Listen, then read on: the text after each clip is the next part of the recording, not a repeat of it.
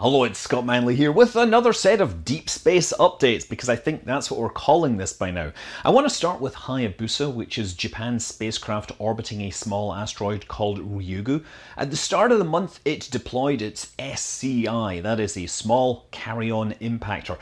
What it is was a projectile weapon, a shaped charge that would fire a slug of copper into the asteroid to make a crater so they could sample the interior. Now, this was a very delicate maneuver. The spacecraft obviously didn't want to be in line of sight for this because debris could fly off and hit the fragile spacecraft. So not only did it deploy the small carry-on impactor in an orbit so that it could fire at a later time, it also deployed a camera, DCAM, deployable camera, which would photograph the whole thing.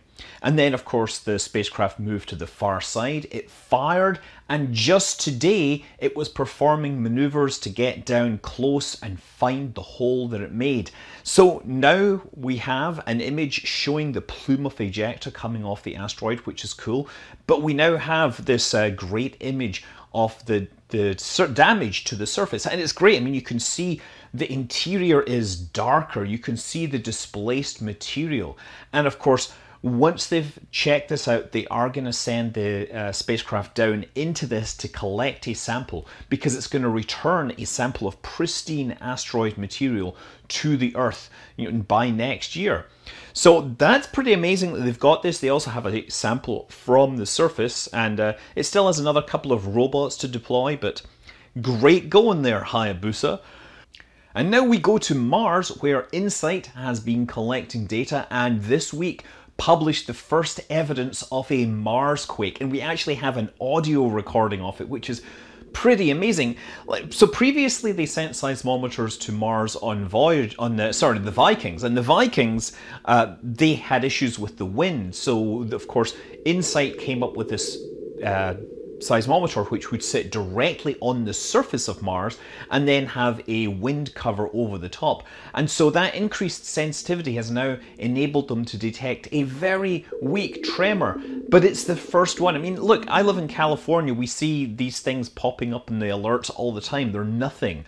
This is on Mars, where nothing has ever been detected before, but it's the first evidence that Mars is currently geologically active in some way. So that's great, but they also have some updates on their mole. If you remember, the heat penetration package was supposed to burrow down like 16 feet into the surface and figure out whether there was heat coming up from the interior. After they started doing this back in February, the probe got stuck about 1 foot down, about 30 centimeters. And they have been very carefully trying to figure out what's going on with it. Now, they're not sure whether the probe is stuck in the in the launch hardware and the deployment hardware. They're not sure if it's sitting up against a rock or a hard gravel layer. They have actually been running the hammering action. It's kind of like a self-driving nail, this thing. It goes bang, bang, bang, knocks its way down. And they've been running it and trying to collect seismic data with the seismometer to see if they can ascertain what's going on.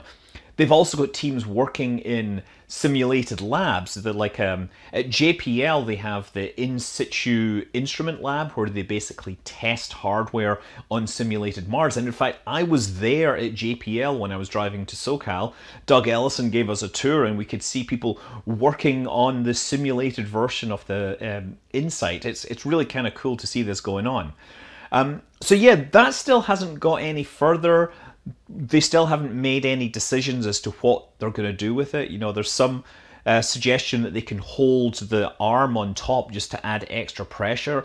There's some people saying they might need to move this, but that's they are a long way from home, and if anything breaks, they can't fix it. They can't send anyone to fix it. So, understandably, they're moving slowly. The spacecraft is going to work quite well for a long time. Meanwhile, for the spacecraft that didn't work so well, Dragon 2, the story hasn't really changed since my quick impromptu video. The main thing that's changed is we don't think the Draco thrusters are the Super Draco thrusters are directly responsible anymore.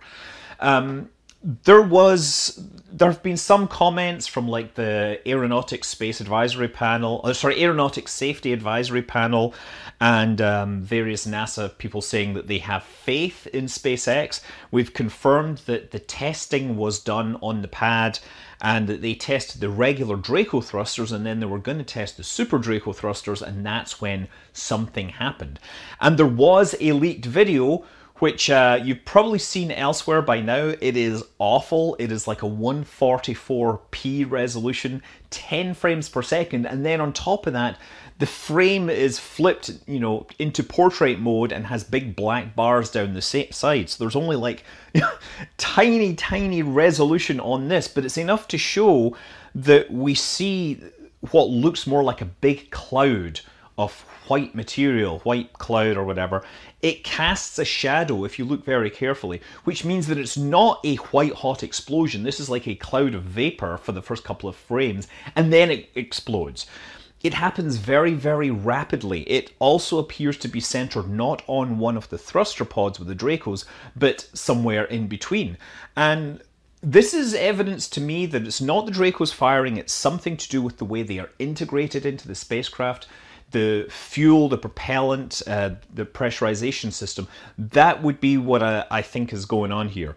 There's no evidence that they had begun to fire the engines. There's no like smoke or anything coming out of it. This thing basically went from perfectly fine to a big blast, and that to me says a failure in a highly pressurized tank.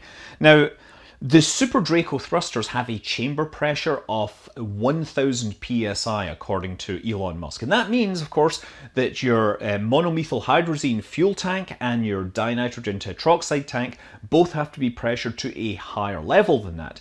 And these are both pressurized by a helium tank. So that helium tank even needs to be even higher pressure than that so it can push all the fuel out, and the fuel and the oxidizer. So I mean, it's not unreasonable to have these things maybe at like 3,000, 4,000, 5,000 psi. And the truth is that sounds like a lot, but actually tanks, similar tanks that flew on the space shuttle, they were pressurized to even higher levels. So it's not out of the realms. And I know that SpaceX has had terrible problems with COPVs. Like their two big rocket failures were both precipitated by events related to their composite overwrapped pressure vessels. That's the word I've been saying, COPVs. And there was a lot of talk about how NASA was getting SpaceX to change their designs because they were concerned. And that wasn't because the design was inherently unsafe. It was because they were putting these inside liquid oxygen tanks. And that had never been done before. And of course, by doing this, they discovered an entirely new failure mode, which involved carbon fibers breaking under tension and causing a spark that would ignite the lining of the exterior of the tanks. That's, crazy failure. And yeah, this does seem to me like a pressure vessel of a similar sort breaking for some reason. And I mean, obviously they've done a lot of testing on all these systems. They know these things are well within their limits. But when you integrate all this stuff and you have to make it work for the launch escape system, the launch escape system is supposed to fire at full thrust for something like 7 seconds. And to fire at full thrust, a Draco engine needs about 31 kilograms of propellant per second. So yeah, 8 of them, that means 250 kilos of propellant per second, which you have to push down the fuel lines to get there. When you're moving that much fuel that quickly, you have to you get worried about things like transient pressure rises from the momentum of the fuel. That's what's called the fluid hammer. So I don't know, they're still looking at it. This is, of course, was a test, so it was highly instrumented. They would have pressure sensors, temperature sensors, all sorts of sensors. Wherever they could have a sensor, they would have a sensor. And they probably have a ton of data to go through. They're not going to be debugging this based on that crappy cell phone video that everybody else is trying to, read something into. But, I mean, the other good news, of course, is that SpaceX is actually continuing with their planned launch of CRS-17, which is very direct evidence that NASA has a lot of faith in them, and also that the Draco thrusters weren't involved, because the Draco thrusters are on both the Dragon 1 and the Dragon 2, and, you would think if there was anything related to that, then they would obviously suspend the flight. An interesting thing about CRS-17, which is going to launch next week on April 30th, it would normally land at the landing zone, the booster would. And because, of course, there is now an investigation there where they might be picking up pieces and they might also have to decontaminate it because, you know, MMH is kind of nasty stuff, they're instead going to land on a barge just off the coast. So this is going to be a great opportunity for people to actually see what a barge landing looks like. If you can get in the right place, you might be able to see it. If you're a little further away, you'll be able to see the rocket landing on the other side of the horizon, but still see the top of it. So yeah, it's a great place to bring your flat Earth friends. And just as SpaceX seems to have had a bad run of luck with their pressure vessels, Elon Musk seems to have had a bad run of luck with the 420. I mean, there was that whole tweet about taking Tesla private at 420. They had the whole smoking pot and getting investigated. And then they had this Dragon 2 test failure, which happened on 420. Yeah. I should point out that CRS-17 is supposed to launch at 4:22, so missing it just by a couple of minutes. I'm Scott Manley. Fly safe.